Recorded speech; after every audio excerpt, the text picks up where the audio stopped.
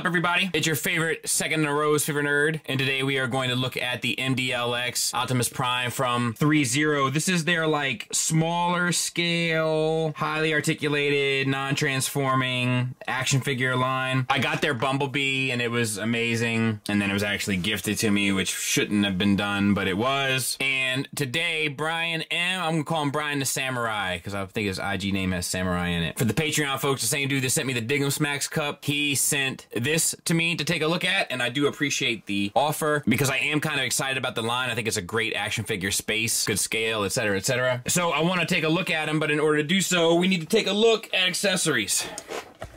So first and foremost, he comes with a wide array of hands. We have left and right trigger fans, left and right matrix holding hands, left and right fist hands, left and right posing hands, left and right pointing hands with 2 fingers, which is a new touch, but I like it. All of that is in addition to the 2 holding hands that you saw in the opening footage, all decoed the same way, which we will talk about once we get to the figure. He comes with an axe, very stylized, but very cool. Silver paint, it actually might even be silver dry brushing over black paint, and then the orange translucent plastic that he holds fairly well in his holding hand. Not perfectly, as you can see, but fairly well. Of course, he comes with his signature cannon here, and it is, once again, with this gunmetal paint throughout, which is nice. Probably would have looked good with some kind of accents along the way, but it is what it is. It still looks nice. And he can hold it just fine in his trigger hand. He comes with his jetpack. We have the gunmetal paint there and there, as well as the same sort of deco that you see throughout the figure, which we will talk about shortly. And that just plugs in simply onto his back. And he comes with his matrix. We have the gold paint, the silver paint, and the glossy blue. Kind of typical, but it's definitely their own little take on it. He can hold it kind of in his matrix holding hand. I'm guessing a lot of this is about balance. You can also take off the chest, which is magnetized, and put the matrix in his chest, and then add it back on. And let's take a look at the figure and get tight on the head sculpt for Dennis. So, I gotta be honest, I'm not crazy about the eyes. Head sculpt I dig in general, just something about the eyes seems off to me. Paint is beautiful though. We have blue with weathering of silver on top. We also have inking along the blue to create the black line work. We have silver paint on the face and on the neck. The head is on a ball peg from the head to the neck, and then the neck is on a ball peg from the neck into the chest. Using both, you can get the head up a decent bit, down a good bit, side to side swivels no problem, and then confused Prime look. Continuing on with the chest, we'll drop the camera down just a taste.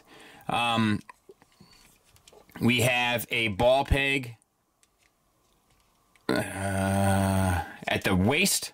I thought it might be 2, but it's just at the waist from the abdomen into the pelvis. And we have a hinge. No, actually, that might be a ball peg. I just can't tell because of the tolerance.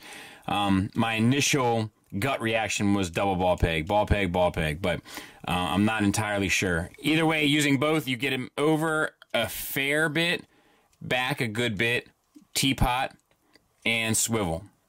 The paint is fully from top to bottom there. The red, the gray, light black inking throughout to try to create the space and line work amongst it, which looks good. Yellow accents on the marker lights. All that stuff looks good.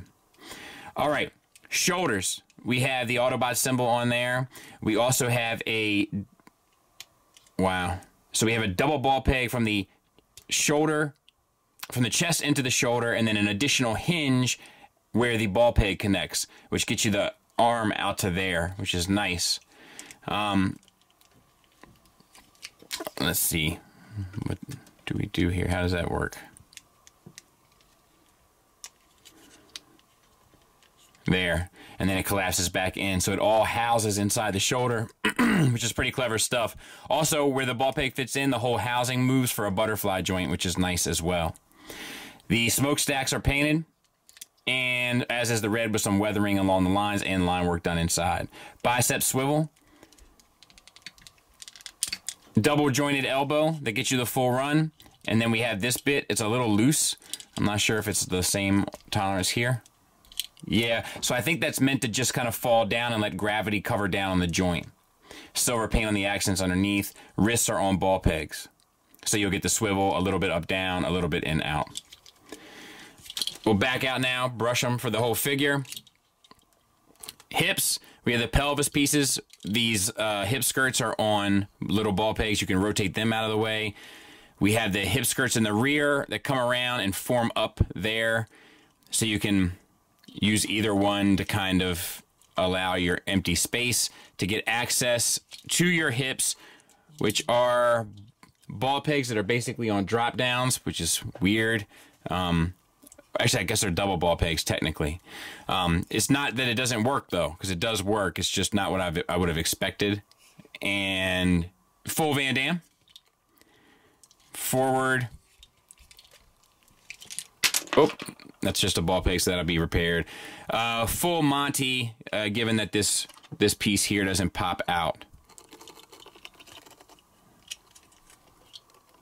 Let's see here if we can't. There it is. Thigh swivel.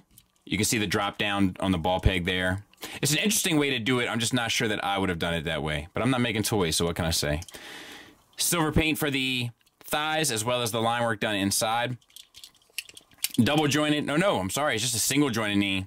On the back here, you have this spring-loaded piece that'll get pushed in by the thigh so you can get the full run. And the joint is completely decoed, both in sculpt and paint.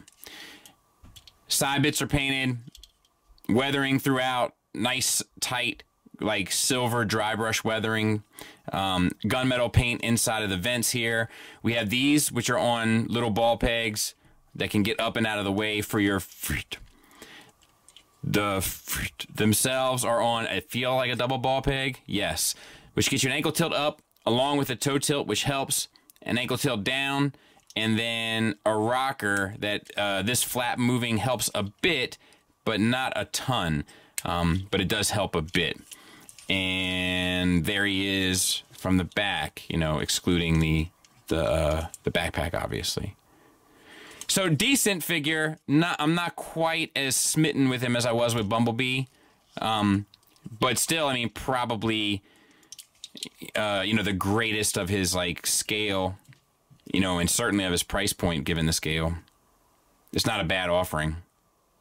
Size comparison wise, I just wanted to let you know what he looked like next to like a 6-inch figure, like a standard 6-inch figure. So he'll sit a little higher. You know, if 6 inches kind of like their like Ironhide size, maybe. I don't know what they have planned, but like I think it could look really nice in the end, how they have them all planned. And then, you know, size comparison wise, properly, there he is with the Bumblebee from the line. And I just think the Bumblebee has a little bit more of an original character to him, where the Prime seems more like a straight Prime.